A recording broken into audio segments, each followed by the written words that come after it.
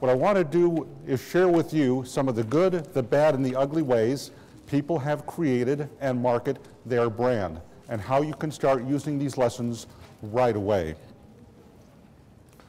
First, a few basics out of the way. What the heck is a brand? A brand essentially is the essence or promise of what will be delivered or experienced to your target audience.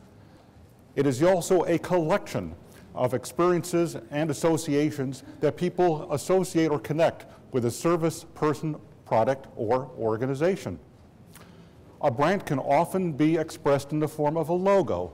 Think the Intel logo on computers and laptops, and also importantly, think about the Realtor R. A lot of benefits associated with using the Realtor brand. First of all, if you are a Realtor, if you are a member of the California Association of Realtors, you already have that brand. But my observation is very few people are using that brand, even though they are a Realtor.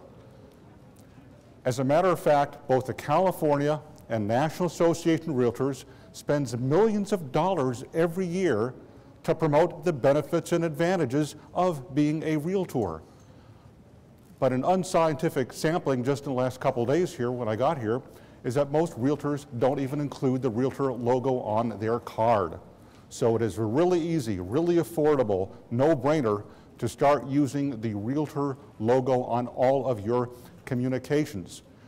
Studies done by the National Association of Realtors, in fact, show that almost 75% of the public would prefer to work with a Realtor, and that those who do work with Realtors are more often than not likely to want to work with them again or spread the word of mouth advertising about what a great experience it was working with a Realtor.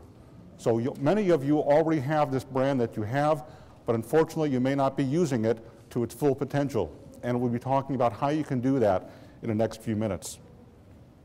Of course, there are certain dangers involved if you don't have a brand or if you're not using your brand. The first danger is people may assume that they know what you do, but they'll be wrong. The other danger is that people may assume they know exactly what you don't do or what you provide, and they too would be wrong. Some people will have absolutely no idea what you do if you don't have a brand, but even worse, people won't even care what you do if they don't know your brand. How can a brand help you? Several important ways. The bottom line is it can do this. It can help you make money. I don't think any of you went into real estate to take a vow of silence or a vow of poverty. So you need to speak up and do what you can to make a lot of this. And that's how a brand can help you.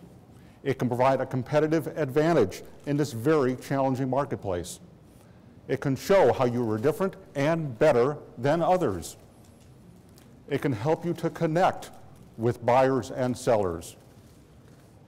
You can use the brand to help promote your credentials, your training, your areas of expertise, and your services. And importantly, it can help you to break through what I consider to be the 7 major brand barriers. These are the barriers that get in the way of your success.